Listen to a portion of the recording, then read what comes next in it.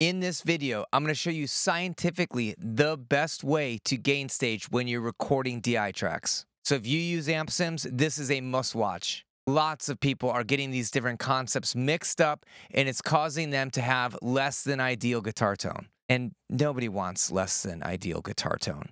Also, if you're looking for additional tips to make your guitar tone sound killer, I have a link to download my free rock and metal mixing cheat sheet. I have lots of good go-to EQ settings and compression settings in that guide, and it covers everything that you're going to deal with in a rock or metal song. So go and grab that. There's a link in the description.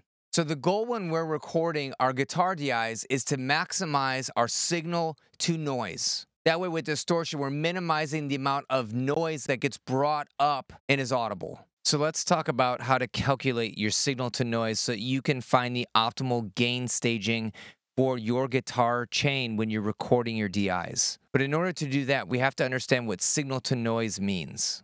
So the first step is to find our signal level. So when we're recording our guitar DIs, this is basically time, and this is going to be the level. And this is always in dB, usually dB full scale, which just means that we have a digital ceiling at 0 dB full scale that we have to keep below when we export these tracks, otherwise they'll clip. So the first step is to find our signal level. That is the level that our guitar is making in our recording. So as we're playing our guitar, we might get all these spiky transients. That's just the guitar notes and the strumming. What we want to calculate is basically the average level of this signal. And I'm going to show you how to do this using free software in a second. So that is our guitar signal. Now, if we also do another recording, and this time we don't play the guitar at all, we just have the guitar plugged in and hit record, and it's going to be very, very quiet, but there'll be some noise there, okay? So we want to calculate exactly how loud this noise is. This is going to be the unwanted background hum and all that. It should not be noise from you bumping the strings and things like that. This noise has to be just the inherent noise from your guitar chain going to your interface or your preamp. Now, it's really simple. If we want to find our signal to noise ratio, or SNR, all we need to do is take our guitar signal and then subtract our noise. So if the average guitar signal is, let's say, minus 10 dB full scale, and our noise floor is on average, let's say, minus 80 dB full scale, all we do is subtract that. So minus 10 minus negative 80, and if we minus negative, it's plus. So our signal to noise ratio is going to be 70 dB. So the goal of gain staging from your interface or your preamp is to make this number as big as possible. You can do that one of two ways. One way is to increase the level of our guitar signal, and the other thing is we want to minimize or try to reduce the noise in our guitar chain. Now, this noise can be caused from a number of different factors, including your guitar, your pickups, your cable in some cases, and probably most importantly, your preamp or your interface. So now let's go and actually record some DIs and learn how to calculate the optimal gain staging for our DI tracks.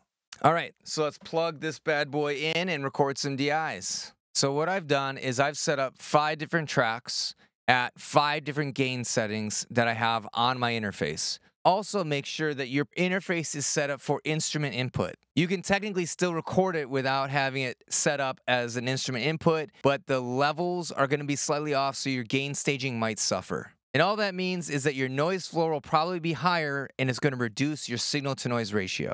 So now what we want to do is just play a riff or something and record it at different levels of us playing that riff. And we want to span from the quietest gain settings to the loudest gain settings. So this first case, I have plus 10 dB of gain, then 20, then 25, then 30. And then I got bored, went all the way up to 40 dB of gain. You can see this thing is like totally clipped out, right? It's just a giant square wave. Okay, if we listen to each track played back, this is what it sounds like.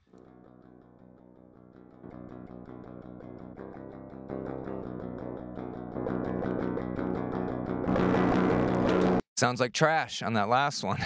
But these last two, you can audibly hear some distortion from the clipping. Okay, we want to try to avoid that if at all possible. Not only is it potentially compromising the sound of our guitar DI, but it's also going to limit our signal to noise ratio. And I will show you that in a second. So some of you might be thinking, why can't I just record this quietly and then just turn this up until it gets just below clipping?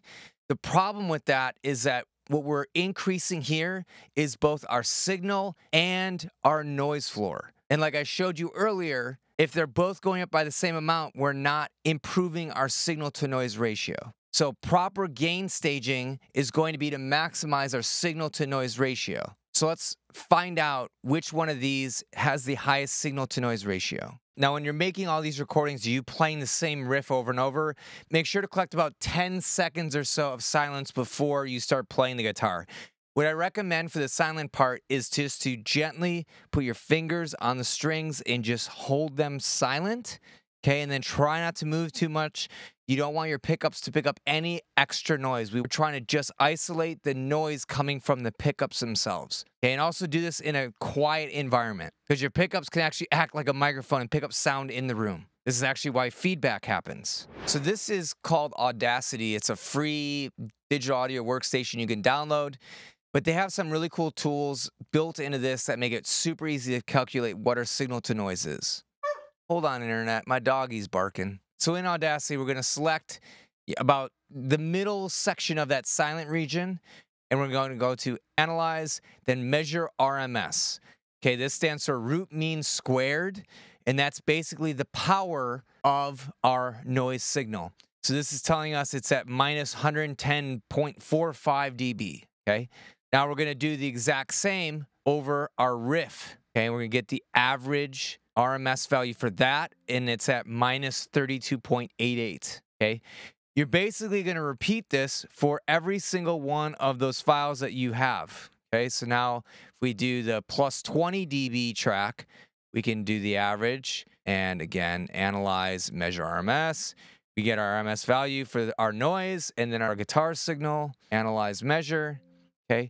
Now you want to record all these values on a piece of paper, or if you're like me and a total nerd, I made it into just a Google spreadsheet. And on this spreadsheet, I just am recording the amount of gain that we applied with our interface, so our preamp, the resulting noise during the silent portion of that file that we recorded, and then also the guitar signal. Then all you need to do to calculate your signal and noise is to just subtract the noise from the guitar signal. So if you're a spreadsheet nerd like me, it's just take this column minus this column, and you're going to get a series of values here. So this is our signal to noise.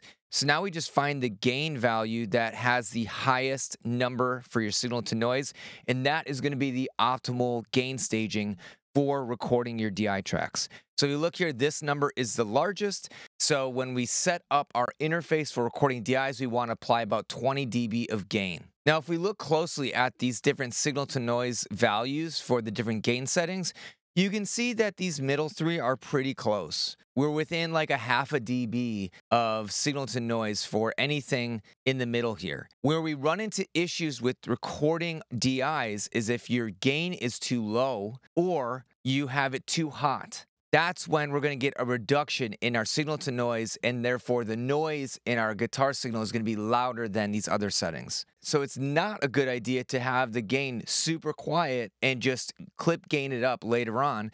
And it's also a bad idea to go in too hot and record very loud DIs because we're going to get a reduction in our signal to noise. And the reason this happens is because we're getting outside of the linear working range of our preamp or our interface.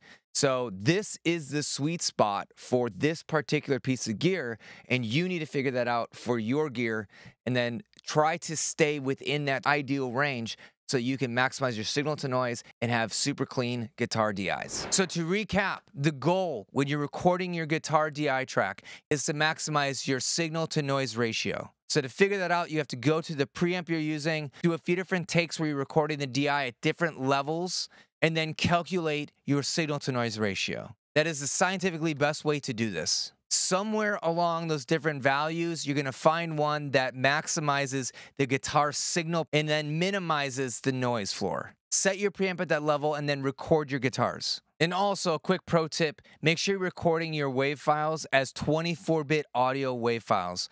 16-bit is going to limit your noise floor to minus 96 dB full scale. And from the measurements I showed in this video, my noise floor is at minus 110 dB. So if I record those guitar DIs at 16-bit, I'd actually be throwing away 14 dB of my dynamic range. So let me know what you thought of this video. Is this too much effort to figure out where your sweet spot is on your interface? Let me know in the comments below. Do you have a better or faster way you would suggest doing this? Also, drop me a comment. And I know there's some people that actually prefer the sound of a clipped guitar DI. If that's you, let me know why. I want to remind you that there's a link in the description to download my free rock and metal mixing cheat sheet. Go and grab that before you go on to the next video. I'm Bobby Balo, the mixing mastering engineer at Rayton Productions, and I'll see you in another video.